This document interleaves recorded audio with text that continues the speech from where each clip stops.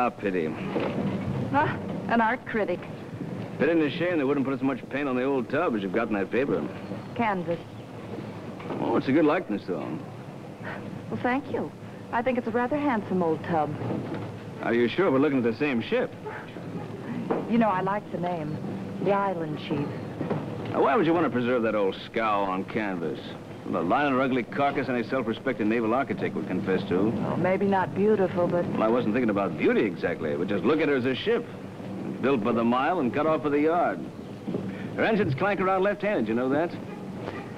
She's been patched in every hole and corner yard from Frisco to Hong Kong. Held together with junk from the scrap heap for the 7 seas.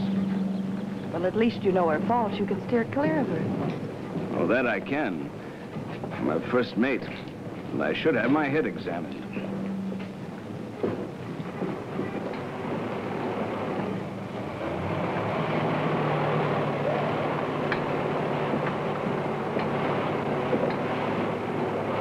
Oh, Mr. Brenner.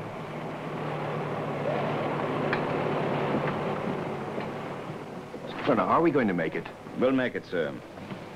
And providing those boilers will hold steam and the engines ain't too rusty to turn. Mr. Brenner, please. I'll worry about the works. And I'll be surprised if you can squeeze one more trip out of those concrete mixers, MacDonald. Mr. Brenner. As I said, I'll worry about the works. And you'll have no need to come spying or peeking past the engine room door. Well, I'm depending on you, MacDonald. When I get trouble, it'll be my own trouble. You'll just have to sit by till I fix it. I'll be left alone to my own department, Captain Sims. Oh, yes. And I'll not have my engine room helpers chitter-chattering with the rest of the ship.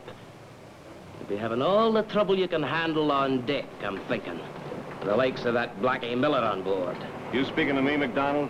I was speaking of you. All right, that's enough. Get on with you. Troublemaker. He's right, you know, Skipper, about Blackie. Why do you sign on a crew that you can't handle? I didn't say I couldn't handle him. You can't pick and choose when you're signing a crew for this kind of a tub and this kind of a crew. Mr. Brenner, please. You know her shortcomings as well as I do. 6 weeks down to the islands and no shore leave.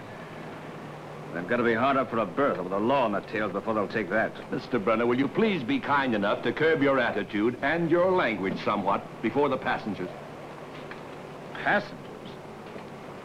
Are you telling me we've got passengers, sir? Good morning.